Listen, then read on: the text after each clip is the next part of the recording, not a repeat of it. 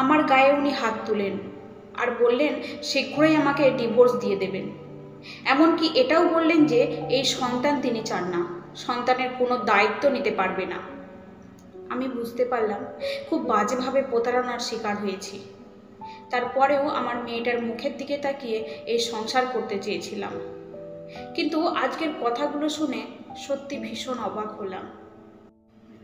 তাহলে কি ওনার সন্তানের প্রতি এত ভালোবাসা মিথ্যে ছিল? আমি শাশুড়িকে জানালাম। ওনার জবাব ছিল, আমার ছেলের আরও অনেক বাচ্চা কাচ্চা হবে, শুধুমাত্র এই মেয়ের জন্য সংসার টিকিয়ে রাখার কি দরকার? তাছাড়া ছেলে হলেও একটা কথা ছিল, আমাদের বংশধর হতো। কিন্তু এ তো মেয়ে। ওনার কথা শুনে আমি হতবাক হয়ে গেলাম। এই আধুনিক যুগে এসেও কি কেউ জাহেলি যুগের মতো চিন্তা ভাবনা করতে পারে? মেয়েরা কি বংশের কেউ না? তাদের কি কোনো মূল্য নেই? ভেবেছিলাম মেয়ের জন্য হলেও ওরা আমাকে দূরে সরিয়ে দিবে না, কিন্তু আমি ভুল ছিলাম। আমার হাতে ডিভোর্স পেপার তুলে দেওয়া হলো। তখন কেবল একটাই ভাবনা মাথায় ঘুরছিল, নাতনির জন্য তাদের ভালোবাসা কি মিথ্যে ছিল? এতদিন কি সবাই শুধু অভিনয় করে গেছে? আমার ননদও সেদিন বলেছিল, এত আপসেট হওয়ার কি আছে? পৃথিবীতে আর কোনো সিঙ্গেল মাদার নেই। অযথা আমাদেরকে বিরক্ত না করে তুমি নিজেই তো চলে যেতে পারো। আমি আর কোনোরূপ কথা না বলে ডিভোর্স পেপারে সাইন করে দিলাম। বেঁচে থেকেও যেন মরে গিয়েছি। আসলেও চরিত্রহীনদের সাথে থাকা যায় না। বিচিত্র মানসিকতার পরিবারে মানিয়ে নেওয়া যায় না।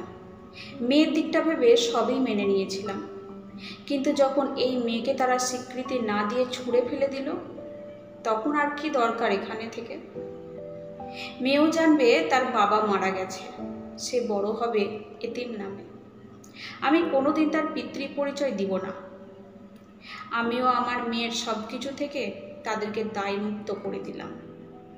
মন থেকে তাদেরকে ক্ষমা করে দিলাম, কোনো অভিযোগ রাখলাম না। 6 মাসের মেয়েকে কোলে নিয়ে বাবার বাড়িতে চলে গেলাম। সেদিন আমার বাবাও আমার সাথে অনেক রাগারাগি করলেন, সব কিছুর জন্য আমাকে দায়ী করলেন। বারবার বুঝিয়েছিলেন, কিন্তু আমি বোঝার চেষ্টা করিনি। এখন সব কিছু বুঝতে পারছি। এমন যে হবে কে জানতো? আসলে আমার জীবন অনেক সহজ ছিল, তাই সব কিছুকে সহজ ভেবেছিলাম। এই পৃথিবীতে কত যে মুখোশ পরা মানুষ রয়েছে তার সম্পর্কে জানতাম না। আমি অনেক বড় ভুল করেছি, নিজেকে সামলানোর কঠিন হয়ে দাঁড়ায়। আশেপাশে থাকা মানুষগুলোর কথায় আরও ভেঙে পড়লাম। এই সমাজে ডিভোর্সি নারীরা কতটা অপমানিত হয়ে জীবন পার করে তা এখন ভালোভাবে বুঝতে পারছি।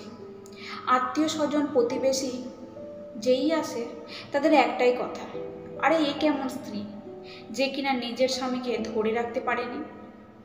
কিভাবে বোঝাবো তাদেরকে? যার মন স্ত্রীর মধ্যে সীমাবদ্ধ নয় তাকে খাঁচাবন্দি রাখা যায় না। এখন কি করব, কিভাবে ঘুরে দাঁড়াবো, এসব চিন্তা আমায় কুড়ে কুড়ে খাচ্ছিল।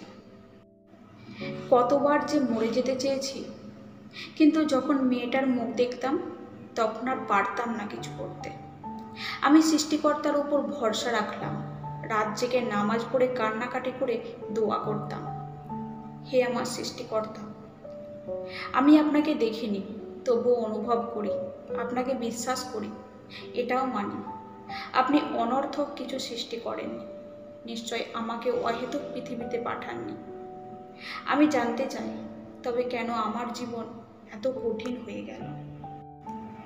আপনি থাকা সত্ত্বেও কেন আমার এত যন্ত্রণা পেতে হচ্ছে, যা আমি সহ্য করতে পারছি না?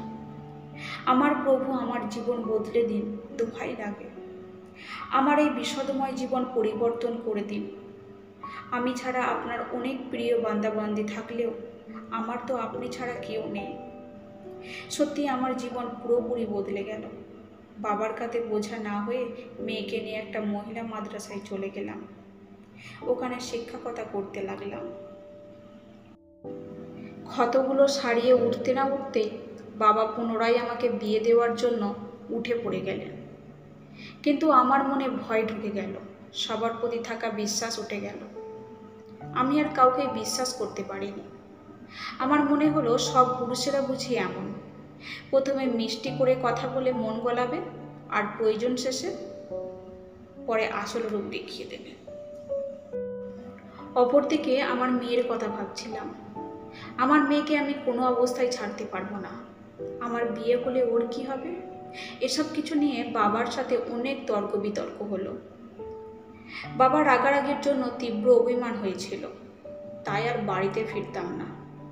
মা অনেক কান্নাকাটি করেও আমাকে নিয়ে যেতে পারেনি। বাবাও বোঝানোর চেষ্টা করতে লাগলেন। বললেন, এত জিদ ভালো না, এর আগেও তুমি জিদ ধরে জীবনটাকে শেষ করে দিয়েছ, আর আজ মেয়েকে নিয়ে ধ্বংসের মুখে আছো। আমি তাও আমার কথায় অটল রইলাম। একদিক দিয়ে ভালোই হলো, মানুষের অকথ্য কথা আর আমাকে শুনতে হবে না। জানি না এভাবে কতদিন ঘর বাড়ি ছাড়া মাদ্রাসায় থাকবো, কতদিন ঠিকানাবিহীন জীবন কাটাবো। এটাও জানি না মেঘের আড়ালে পুনরায় সূর্য উদিত হবে কিনা, আমার সেই রঙিন জীবন ফিরে পাবো কিনা। আজ সমগ্র সুখ হয়ে গেছে শোক, হাসিগুলো বদলে গেছে চোখের নোনা জলে। স্বর্গীয় স্বপ্নগুলো যেন আমায় উপহাস করছে। ধরেই নিয়েছিলাম আর ঘুরে দাঁড়াতে পারবো না, কিন্তু কে জানতো এটা থেকেই আমার নতুন জীবনের সূচনা।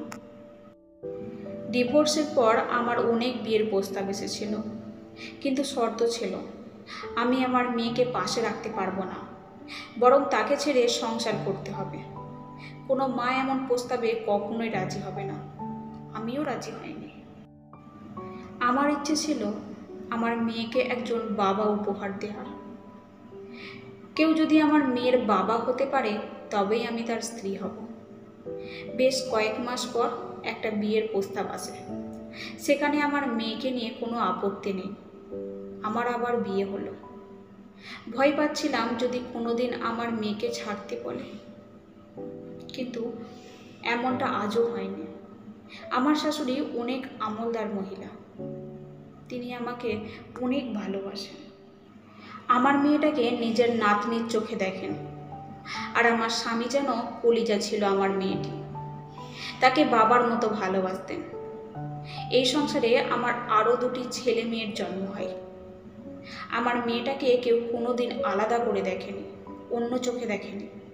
সত্যি বলতে এত সুন্দর একটি জীবন যে আমি পাবো তা কোনোদিন কল্পনাতেও ভাবতে পারিনি।